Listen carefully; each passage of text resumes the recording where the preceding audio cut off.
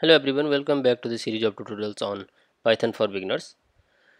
We have studied strings and numbers previously, and in previous lecture we also discussed about the way we can enter or get input from the user.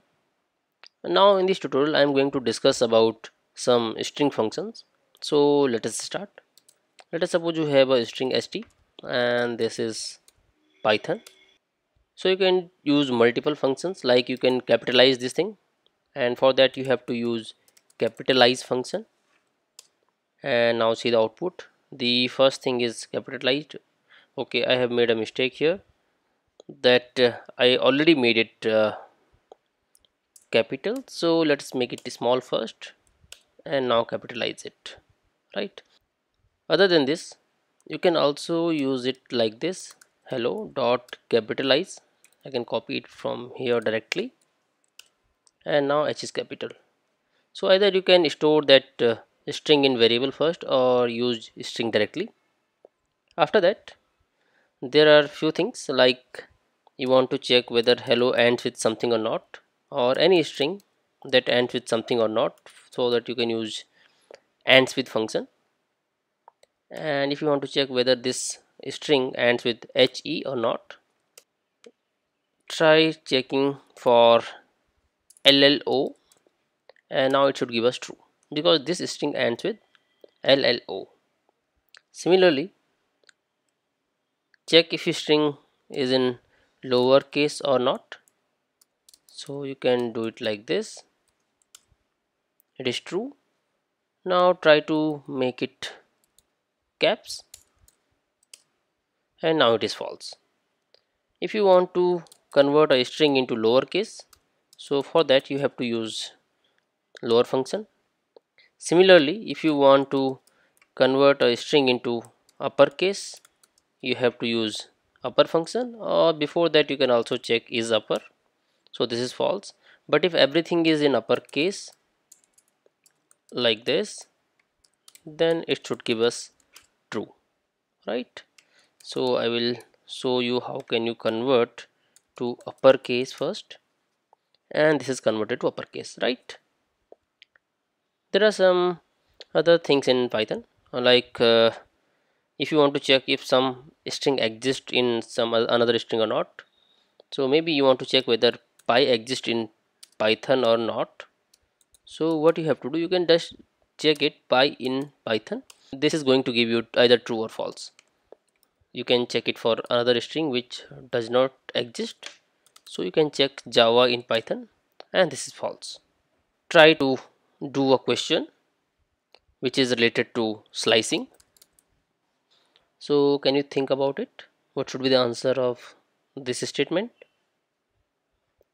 Or maybe some another statement. Try to solve this for this another statement. Can you find the answer? So let me first explain the reason and then we will see the answer. So in this case, when we are starting from here, we have no input, or we don't have anything for start. That means by default it should be 0.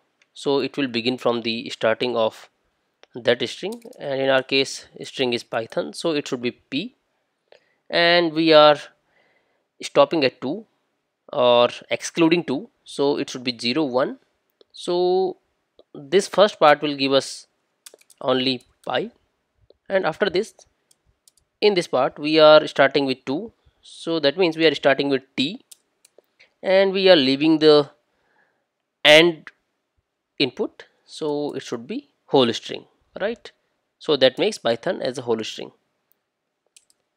Similarly, for this, answer should be Python.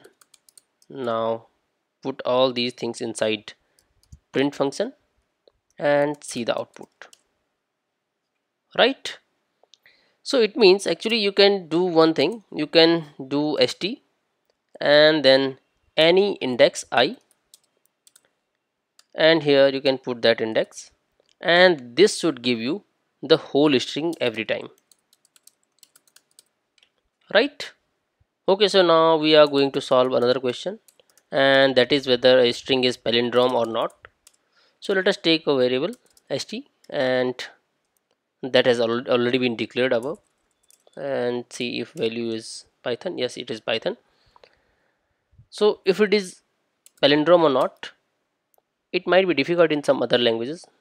Maybe you can try that in C first and then see the beauty of Python, how it is going to check it for you.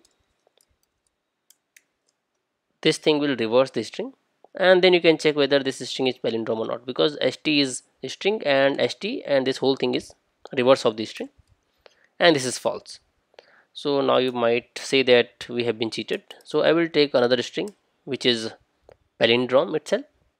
So I will take a simple string here, aba, or maybe many bees. Now this is a palindrome string, so we need to check st1 equal to st1 and then colon colon -1, and here it is true, right? We can also check the reverse of a string using this, and for Python it is python, right? So I think this thing is enough for this lecture. We'll keep practicing such kind of things in coming lectures. So see you in the next video. Till then, thank you so much.